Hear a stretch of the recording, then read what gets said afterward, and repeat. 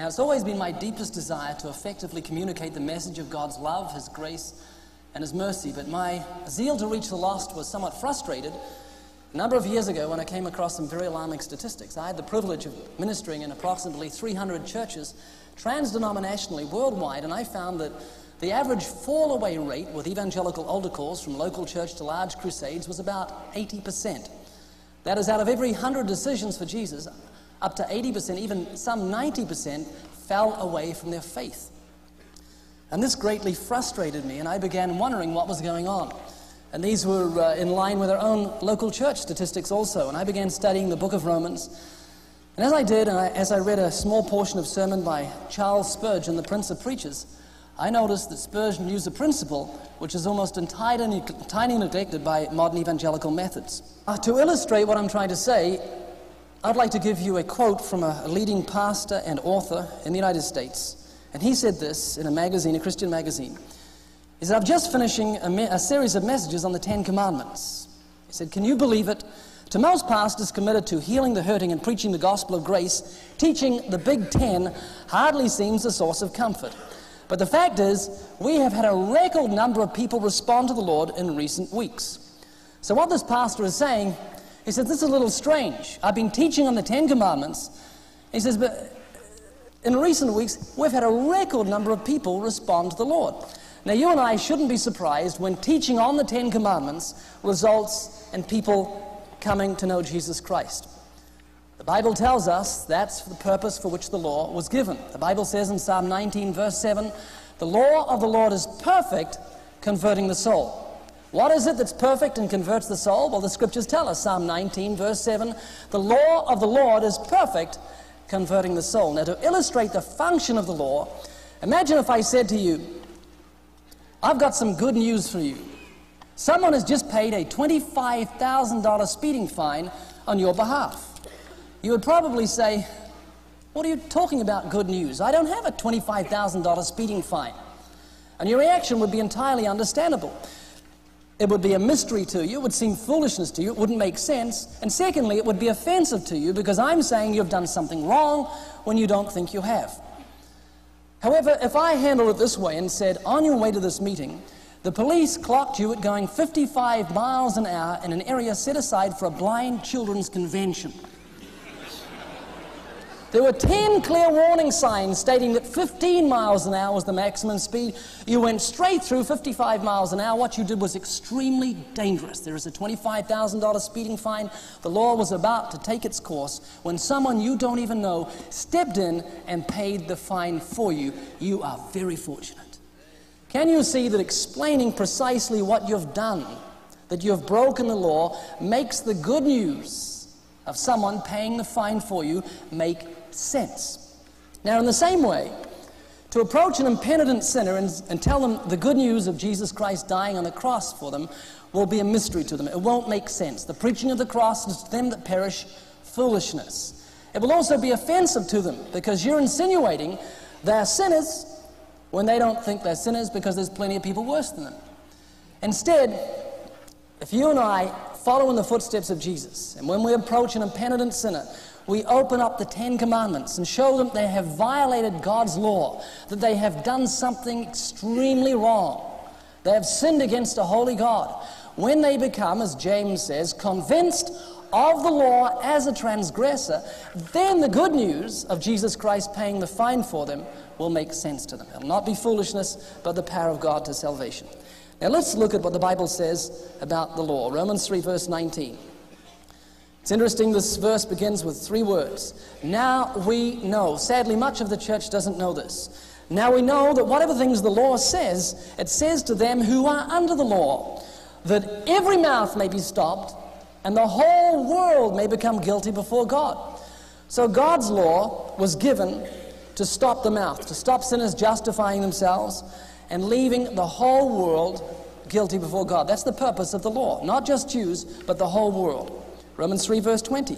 Therefore, by the deeds of the law, there shall no flesh be justified in his sight. God's law cannot justify us. It just leaves us guilty. D.L. Moody said, the law can only chase a man to Calvary, no further. And then Paul says, for by the law is the knowledge of sin. The law tells us what sin is. Romans 7, verse 7. Paul says, what shall we say then? Is the law sin? God forbid. And then he said, nay, I had not known sin but by the law. Paul said, I didn't know what sin was until the law told me. In Galatians 3:24, wherefore the law was our schoolmaster to bring us to Christ, that we might be justified by faith. So the law doesn't justify us, it just leaves us guilty before the judgment bar of Almighty God.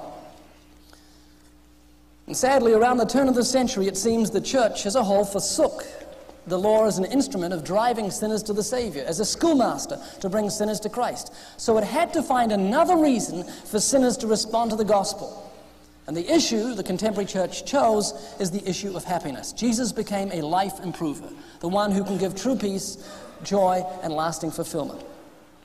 Now, to illustrate the unscriptural nature of this doctrine, I'd like you to listen very carefully to this following anecdote, because the pivot, or the essence of what I'm saying, pivots on this particular illustration, so please listen very carefully.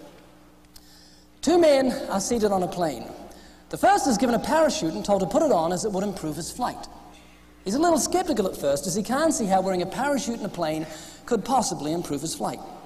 After a time, he decides to experiment and see if the claim is true. As he puts it on, he notices the weight of it upon his shoulders, and he finds he has difficulty in sitting upright. However, he consoles himself with the fact he was told the parachute would improve the flight, so he decides to give the thing a little time. As he waits, he notices that some of the other passengers are laughing at him because he's wearing a parachute in a plane. He begins to feel somewhat humiliated. As they begin to point and laugh at him, he can stand it no longer. He slinks in his seat, unstraps the parachute, and throws it to the floor.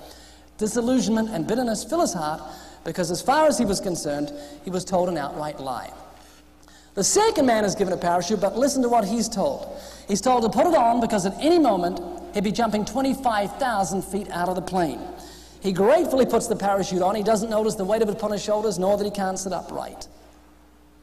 His mind is consumed with the thought of what would happen to him if he jumped without that parachute. Now let's analyze the motive and the result of each passenger's experience.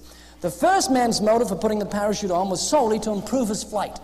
The result of his experience was that he was humiliated by the passengers, he was disillusioned and somewhat embittered against those who gave him the parachute. As far as he's concerned, it'll be a long time before anyone gets one of those things on his back again. The second man put the parachute on solely to escape the jump to come. And because of his knowledge of what would happen to him without it, he has a deep-rooted joy and peace in his heart knowing that he's saved from sure death. This knowledge gives them the ability to withstand the mockery of the other passengers. His attitude toward those who gave him the parachute is one of heartfelt gratitude. Now listen to what the modern gospel says. It says, put on the Lord Jesus Christ. He'll give you love, joy, peace, fulfillment, and lasting happiness. In other words, Jesus will improve your flight. So the sinner responds and in an experimental fashion puts on the Savior to see if the claims are true. And what does he get? The promised tribulation, temptation, and persecution. The other passengers mock him. So what does he do? He takes off the Lord Jesus Christ. He's offended for the word's sake. He's disillusioned and somewhat embittered, and quite rightly so. He was promised peace, joy, fulfillment, and lasting happiness, and all he got were trials and humiliation. His bitterness is directed at those who gave him the so-called good news. His latter end is worse than the first, another inoculated and bitter backslider. Saints, instead of preaching that Jesus improves the flight, we must warn the passengers they're going to have to jump out of the plane. That it's appointed a man once to die, and after this the judgment. And when a sinner understands the horrific consequences of breaking God's law, that on Judgment Day Jesus said he'll be ground to powder, and when you grind something to powder, a thorough job is done. God's justice will be thorough. When a sinner understands that, he flees to the Savior solely to escape the wrath to come. And that's what we should be preaching. There is wrath to come. That God commands all men everywhere to repent because he has appointed a day in which he will judge the world in righteousness. The issue is not one of happiness, but one of righteousness. It doesn't matter how happy a sinner is. It doesn't matter how much he enjoys the pleasures of sin for a season. Without the righteousness of Christ, he will perish on the day of wrath. Riches profit not in the day of wrath, but righteousness delivers from death.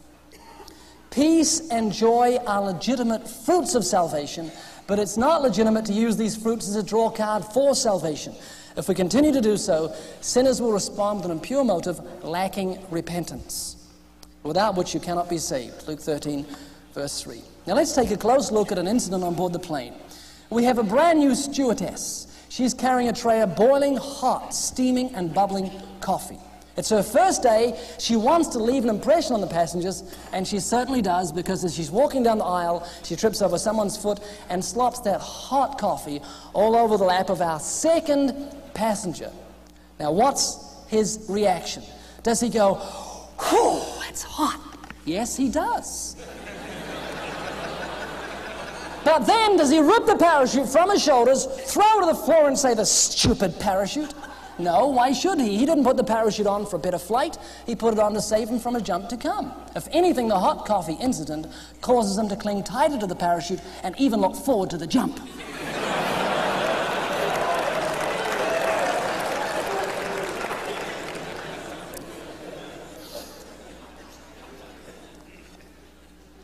If you and I have put on the Lord Jesus Christ for the right motive, to flee from the wrath that's to come, when tribulation strikes, we won't get angry at God. We won't lose our joy or peace. Why should we? We didn't come to Jesus for a happy lifestyle. We came to be saved from God's wrath. And tribulation only drives the true believer closer to the Savior. You know, the only real reason the Apostle Paul wanted to stay around this place was to tell other passengers to put the parachutes on. He said, "For me to live is Christ." It means opportunities for Christ. But to die is gain. Listen to what A.B. Earl said. A.B. Earl was a famous evangelist of the last century. He had 150,000 converts who held their faith to substantiate this claim. He said, "I have found by long experience, the true test, that the severest threatenings of the law of God have a prominent place in leading men to Christ. They must see themselves lost before they will cry for mercy. They will not escape danger until they see it."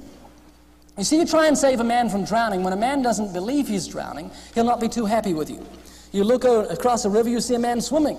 You say, "Oh, he's going to be pulled under a rip. I know there's a rip right where he's heading now." Yes, he will drown. So without warning him of his danger, you dive in, you grab him by the throat, and you pull him to the shore. He's not going to be very happy with you. But let him swallow 15 gallons of water. Let him go down 20, 30 times. When he reaches up to be saved and you grab his hand, he will understand what you're trying to do for him. He will appreciate it, and he will cooperate with you. They must see themselves lost before they will cry for mercy. They'll not escape danger until they see it. Now, it's my strong conviction from reading Scripture that the Bible in evangelism always gives law to the proud and grace to the humble. God resists the proud, but gives grace to the humble. And we can see this. When men approach Jesus with no knowledge of sin, or an arrogant, standing up and tempting the Son of God and saying, "What should I do to inherit eternal life?" as in Luke 10, verse 25. That lawyer, the professing expert in God's law. When he asked what he should do to inherit eternal life, Jesus didn't give him grace. He gave him the commandments. He said, "What is your reading of the law? What's your understanding of it?" And he said, "You shall love the Lord your God with all your heart, mind, soul, and strength, and you shall love your neighbor as yourself." And the man, wanting to justify himself when Jesus said, "You go and keep the law and you shall live," said, "Who's my neighbor?" And Jesus told him who his neighbor was and his responsibility to his neighbor under the law, and it left him guilty. It stopped his mouth. When the rich young ruler wanted to get everlasting life, Jesus gave him 5 horizontal commandments. And then he went vertical and showed him that his God was his money, and you cannot serve God and mammon. When the humble came to Jesus, Nicodemus, a leader of the Jews, obviously understanding the law, a leader of the Jews who acknowledged the deity of the Son of God. He said, "We know that you come from God, for no man can do these miracles that you do unless God is with him." Jesus gave him grace. Similarly with Nathanael. It was Nicodemus who came to Jesus. Nathanael also came in a spirit of humility. He was an Israelite indeed, in whom there was no guile. On the day of Pentecost, when Peter stood up, he looked at the soil upon which he was sowing. And he saw these were godly Jews. These were devout Jews from every nation under heaven, who, according to Matthew Henry, the Bible commentator, were there on the day of Pentecost to celebrate the giving of the law on Mount Sinai. So when Peter stood up, he didn't need to preach sin, law, righteousness, judgment. No, these were godly Jews who ate, drank, and slept the law. They knew the holiness of God, the justice of God, the righteousness of God. The law brought the knowledge of sin. They saw that sin was exceedingly sinful because the commandment showed them sin was exceedingly sinful. So Peter stood up and merely told them the good news of the fine being paid for them. And they were pricked in their heart and cried out, "Men and brethren, what shall we do?" The law was a schoolmaster to bring them to Christ, that they might be justified by faith in his blood. And as you study Scripture, you'll see Many instances. Paul at Athens. These were Athenians. They were into idolatry. The whole city was given to idolatry. So Paul didn't give them grace. He preached against their idolatry. He said, God is not fashioned with hands, graven by art and man's device. In a sense, he preached the essence of the first and the second of the Ten Commandments to bring the knowledge of sin. He said, God winked at your ignorance, but now he commands all men everywhere to repent, because he has appointed a day in which he will judge the world in righteousness. Let me share with you a few quotes from men of the past. John Wycliffe. He said, the highest service to which a man may attain on earth is to preach the law of God. The highest service to which man may attain on earth is to preach the law of God. Martin Luther said, the first duty of the gospel preacher is to declare God's law and show the nature of sin. Why? Because it will act as a schoolmaster and bring him to everlasting life, which is in Jesus Christ. In fact, Jesus said, if you teach the law, you will be great in God's kingdom. Matthew 5, verse 19. Matthew Henry said, those that would know the nature of sin must get the knowledge of the law in its strictness, extent, and spiritual nature. John Wesley, who suggested we preach 90% law and 10% grace, when speaking of those who didn't use the law as a schoolmaster, said, all this proceeds from the deepest ignorance of the nature, the properties, and use of the law, and proves that those who act thus either know not Christ, are utter strangers to living faith, or at least they are but babes in Christ, and as such, unskilled in the word of righteousness. Charles Spurgeon said they will never accept grace until they tremble before a just and holy law. D.L. Moody said, this is what God gives us the law for, to show us ourselves in our true colors. John Bunyan said, the man who does not know the nature of the law cannot know the nature of sin, and he who does not know the nature of sin cannot know the nature of the Savior. John Newton, and if anyone had a grip on grace, it was he who penned the words to Amazing Grace. He said that the correct understanding of the harmony between law and grace is to preserve oneself from being entangled by errors on the right hand and on the left. And Charles Finney said, evermore the law must prepare the way for the gospel. To overlook this in instructing souls is almost certain to result in false hope, the introduction of a false standard of Christian experience, and to fill the church with false converts. You see, if you use the law to bring the knowledge of sin, you will not have to become involved in time-consuming follow-up. Now, I can't find follow-up in Scripture. I believe in feeding, I believe in nurturing, I believe in discipling new converts, but not following them. They should be following us as we follow Christ. You see, the Ethiopian eunuch was left without follow-up. How could he survive? All he had was God and the Scriptures.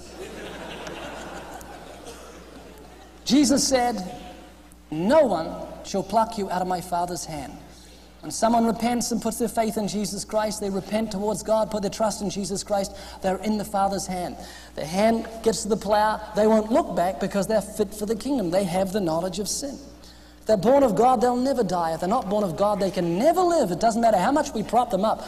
The ministry of prop-up will only last until Judgment Day, when multitudes will cry, Lord, Lord, we did many wonderful things in your name.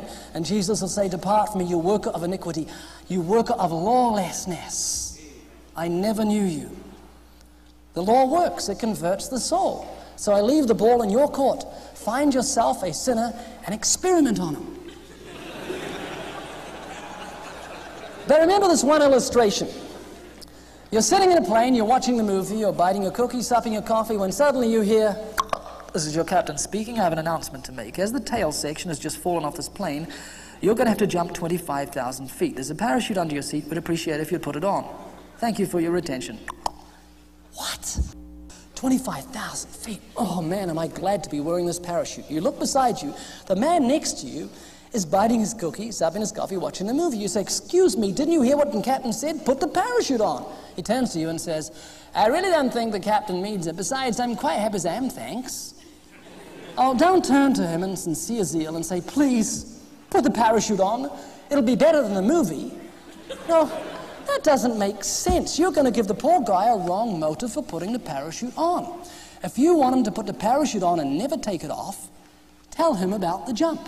Just turn to him and say, okay, watch the movie if you want. Jump without a parachute. Splat. I said, I'm sorry, I beg your pardon. I said, if you jump without a parachute, you have to face the consequences of breaking the law of gravity. You're going to hit the ground. He says, oh, man, I see what you're saying. Thank you very much. And as long as that man has the knowledge he has to pass through the door and face the consequences of breaking the law of gravity, there is no way you're going to get that parachute off his back. His very life depends on it. Let me repeat that. As long as that man has the knowledge he has to pass through the door and face the horrific consequences of breaking the law of gravity, there is no way you're going to get that parachute off his back because his very life depends upon it. Now, if you look around, you'll find there are multitudes of passengers enjoying the flight. They're enjoying the pleasures of sin for a season. You say, excuse me, did you hear the command from the captain of our salvation? Put on the Lord Jesus Christ. They say, I really don't think God means it. God is love. Besides, I'm quite happy as I am, thanks.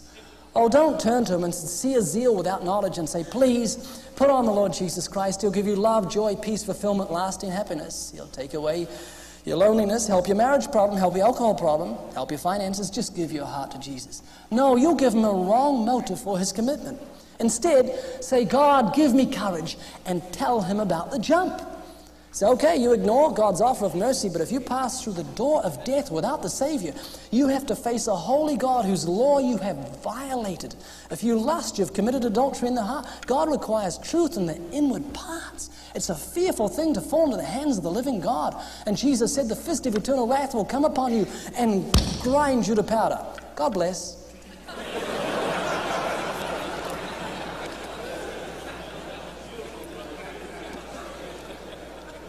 If you bring to him the knowledge of sin and show him what is going to happen, that it is appointed unto man once to die and after this the judgment, he will flee to Jesus Christ solely to escape the wrath to come. And like the man who had the knowledge he has to pass through the door and face the horrific consequences of breaking the law of gravity, would never ever take that parachute off because his life depended on it. So those who have the knowledge of sin and know they have to face the holy God on the day of wrath cling to the Savior. They hold on to their Savior because their very life depends upon it. I was sitting in a plane some time ago, and a woman was sitting next to me, so I began to relate to her. First the natural, then the spiritual. I said, where you been? She said, such and such a city. I said, what have you been doing? She said, skiing. So for about 10 minutes we talked about the joys of skiing, broken legs, etc. And then she said, what do you do for a job? I said, I write Christian books. Have you had a Christian background? She said, Episcopal. I said, do you see your need of God's forgiveness? She said, no, not particularly. So I shared with her an anecdote. I said, this girl was looking at a sheep eating grass, and she thought to herself, boy, that sheep looks nice and white against the green grass. Then it began to snow, and then the girl thought, boy, that sheep looks dirty against the white snow. Same sheep, different background. I said, if you compare yourself to the background of man's standard, you'll come up reasonably clean. Your life compared to Adolf Hitler's makes you look like Snow White. But on the day of judgment, God is going to judge you by the pure white righteousness, the snowy white righteousness of his law. And when you have the law as your backdrop, you'll see you're not as clean as you think. And I took her through the law very gently and lovingly. I said, well, the first commandment is you shall have no other gods before me. That means you and I are commanded to love the Lord our God with all our heart, mind, soul, and strength, and to love our neighbor as much as we love ourselves. But more. Jesus said, unless you hate your father, your mother, your brother, your sister, and your own life, you cannot be my disciple. That means your love for God should be so great that your affection for your mom and dad, your brother and your sister, and your own life should seem as hate compared to the love you have for the God who gave those loved ones to you and gave you life itself. And none of us love God like that. The Bible says there is none that seek after God. The second of the 10 commandments is you should not make yourself a graven image. That is, you should not make a God either with your hands or with your mind. You should not make a God in your own image. Well, my God is not a God of wrath. My God's a God of love and mercy. My God would never create hell. If someone said that, you'd have to agree with them. Their God would never create hell because he couldn't. He doesn't exist. He's a figment of the imagination, that place of imagery. There is one God. He said, I am the Lord, I change not. A God who is a consuming fire, who has a passion for justice, righteousness, holiness, and truth, who will by no means clear the guilty. A God who said he'll hold every man accountable for every idle word that he speaks. God will bring every work to judgment, including every secret thing, whether it is good or evil. A God who sees the darkness as pure light.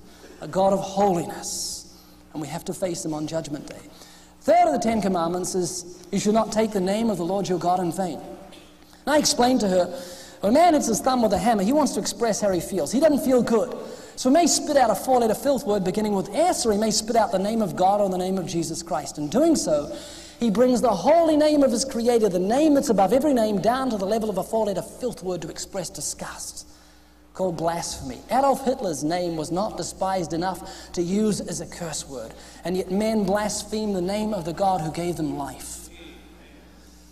Godly Jews won't even speak God's name. It is so holy. The Lord will not hold him guiltless who takes his name in vain. 4th commandment, remember the Sabbath to keep it holy. So, man, I went for 22 years violating the Sabbath. I didn't know I was supposed to keep the Sabbath holy.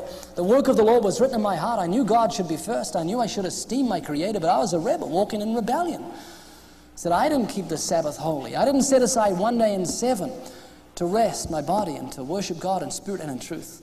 The 5th is honor your father and mother. And I shared when I was a teenager, I didn't honor my parents. I mean, there were times when I had a rebellious attitude toward my parents. The 6th is you shall not kill. But Jesus said if you get angry without cause, you're in danger of judgment. Whoever hates his brother is a murderer. God requires truth in the inward parts. Scriptures say the law is spiritual. 7th commandment, you shall not commit adultery. But Jesus said whoever looks on a woman and lusts after her has committed adultery already with her in his heart. The law leaves us guilty. Death sentence under the law for transgression of the first 7 of the 10 commandments. And that's the standard for judgment on Judgment Day. For as many as have sinned in the law shall be judged by the law. You shall not steal, 8th commandment. What do you have to steal to be a thief? Paperclip, 10 cents, ballpoint pen, pencil. God's not impressed with the value of the thing we steal. Thieves will not inherit the kingdom of God. The 9th is you shall not be a false witness. How many lies do you have to tell to be a liar? Just the one. All liars will have their part in the lake of fire. White lies, fibs, half-truths, exaggerations. The 10th commandment is you shall not covet. Who of us has not desired something that belongs to someone else? The covetous will not inherit God's kingdom. And the final nail in our coffin is whosoever shall keep the whole law yet offend in one point, the same is guilty of all. If you're hanging by 10 links of a chain and one link breaks, you go down. I said to her, if you want to enter the kingdom of God, this is the standard. Blessed are the pure in heart, for they shall see God. Who shall ascend the hill of the Lord? He that has clean hands and a pure heart. And this woman said, oh, that's what I'd be measuring myself by man's standard. And because she was contrite, I shared with her the work of the cross. That Christ redeemed us from the curse of the law being made a curse for us. For God so loved the world that he gave his only begotten Son, that whoever believes or trusts in him should not perish, but have everlasting life. And as we came in, as we landed, she accepted the Savior. I said, you got a Bible? She said, I do have one at home. I said, know any Christians? She said, yeah. Someone has been talking to me about this sort of thing at work. Praise God. Someone has been sowing. I have the joy of reaping. He that sows is nothing. He that reaps is nothing. But it's God who gives the increase. Jesus said, lift up your eyes. Look in the fields. They're white to harvest. America is ready for revival. The problem is not with the harvest fields. They're white. The problem is with the laborers. We have failed through ignorance to pick up the sickle of the law and reap the harvest fields. I was on another plane. A Fijian woman was sitting next to me. I said, are you from Fiji? She said, yes. And I said, what's the culture like in Fiji? And she shared about Fijian culture for about 10 minutes. I said, any live Christian churches in Fiji? She said, there are a few. I said, if you had a Christian background? She said, traditional. I said, do you see a need of God's forgiveness? She says, no. So I took her through the law. She put her hand on her mouth. She said, I am a sinner. And I had the joy of leading her to Christ. He that sows is nothing. He that reaps is nothing. It's God who gives the increase. I like when I'm witnessing, preaching, doing a bit of sleight of hand to get attention from people. And I went into the store once to buy some sleight of hand material. And the guy behind the counter was so blasphemous in speaking to a customer, he kept blaspheming God's name. So I couldn't help it. I butted in and said, excuse me, is this a religious meeting? I says, I'll get you one of my books. So I went into my van and got a book called God Doesn't Believe in Atheists. Proof the atheist doesn't exist.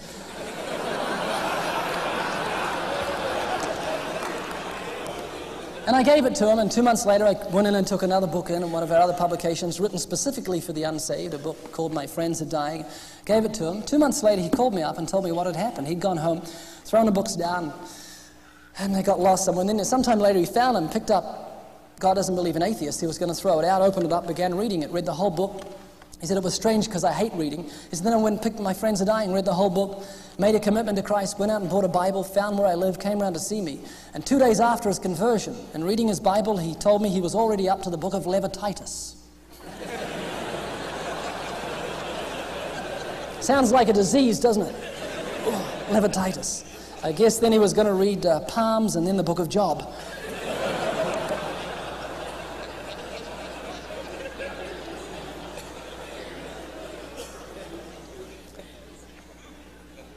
But in conclusion, which is a meaningless preacher's statement,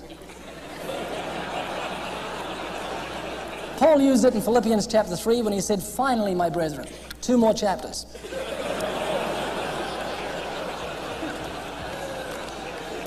In 82, when God allowed me to understand this truth of using the law as a schoolmaster to bring sinners to Christ, it was as though God looked down at my futile efforts at evangelism. And he saw me in the front lines of battle, fighting off the enemy with a feather duster of modern evangelism. It was as though God said to me, "Hey, the weapons of warfare are not carnal, but mighty through God to the pulling down of strongholds. Here, have 10 great cannons."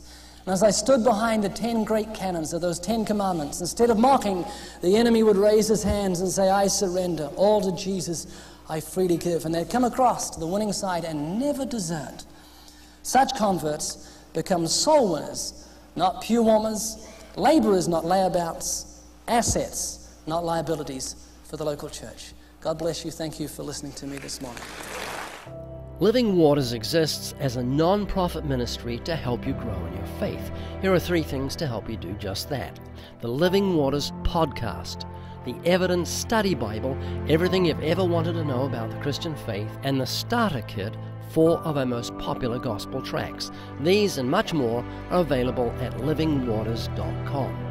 If you've never seen He Didn't Care About God, but was in tears after hearing this, it's perhaps, of our thousands of videos, the best example of the law bringing the knowledge of sin and preparing the heart for grace.